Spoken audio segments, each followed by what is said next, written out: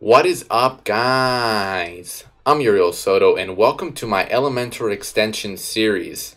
Now, this is the first episode to my series.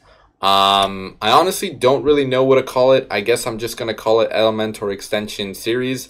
If you guys have any suggestions on the name, please comment down below.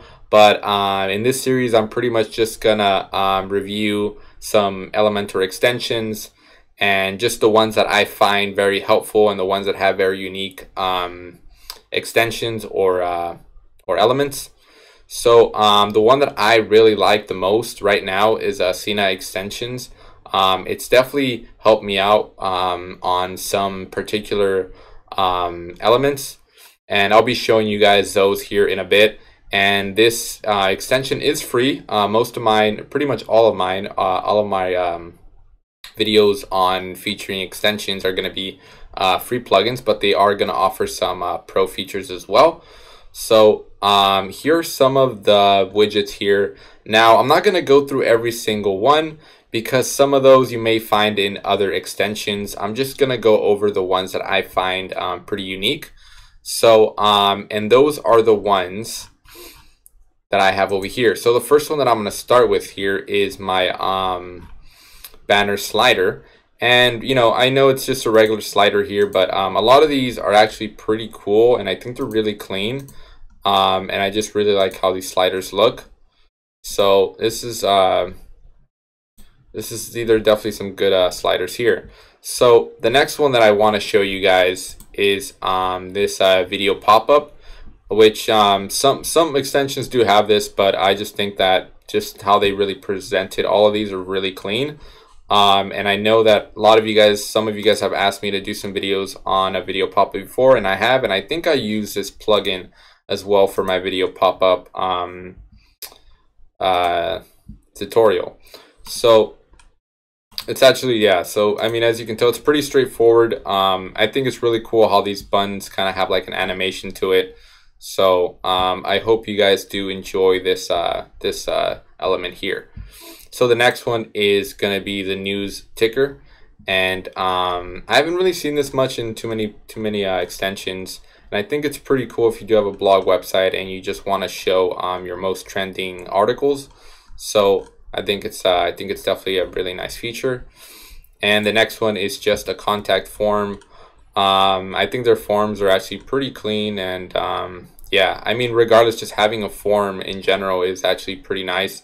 I know that definitely a lot of you guys have mentioned to me that you want to see more tutorials on some forms, because I know that I've done some in the past and some of them may not work that well for you, but it seems that Sina extensions here, Sina's Extra, actually has some good looking forms that you guys can use. So I might make a video on these. Let me know down in the comments on what videos you would like to see as far as these extensions.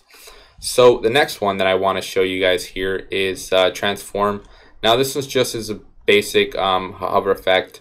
So I thought this was still pretty cool. It is kind of basic, but I did like seeing this one here.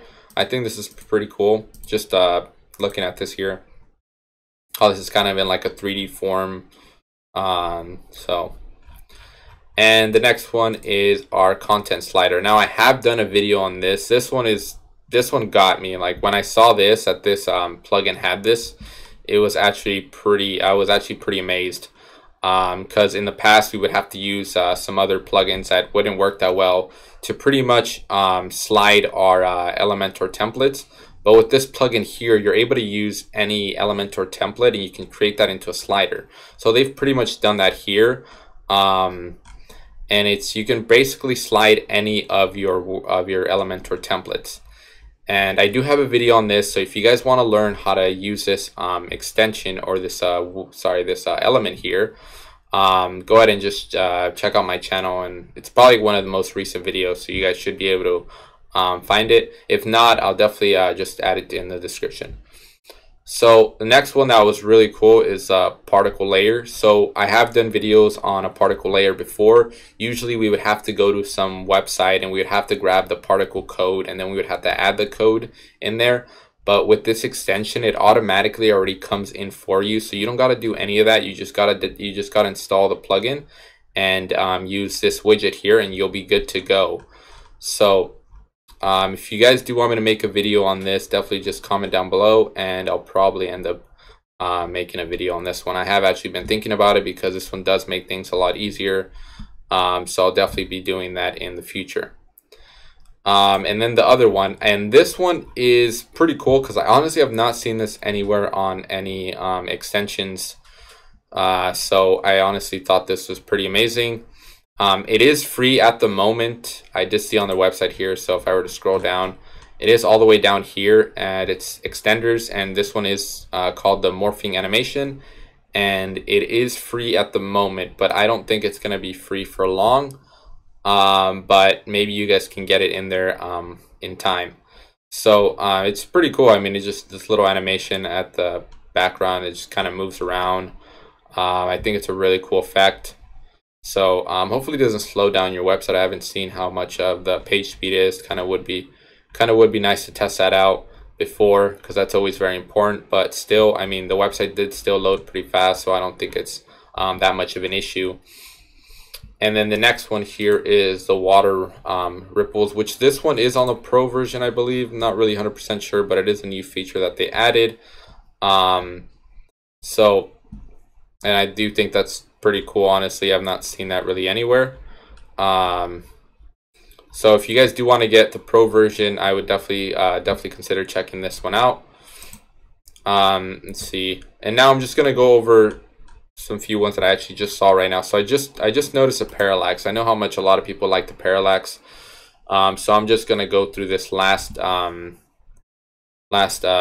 here, and I'm gonna check these out. Let's see, more demos. So let's see this foggy one here. Okay, so that's pretty. Actually, you look at that, the mountains move in the background. You see how they're all kind of moving? That's actually really cool. See how right here it moves? Yeah, so this is actually really cool. I might make a video on this one, so I might end up having to get the pro version because I think that's pretty cool. I haven't seen that. I know that this you can do with Elementor, so that one doesn't really surprise me that much. I did like the mount, but maybe you can do that with Elementor as well. Yeah, maybe you can, but I really like how they did this. I think that's really cool.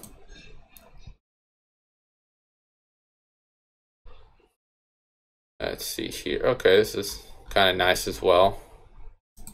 Wonder what these are though. More demos.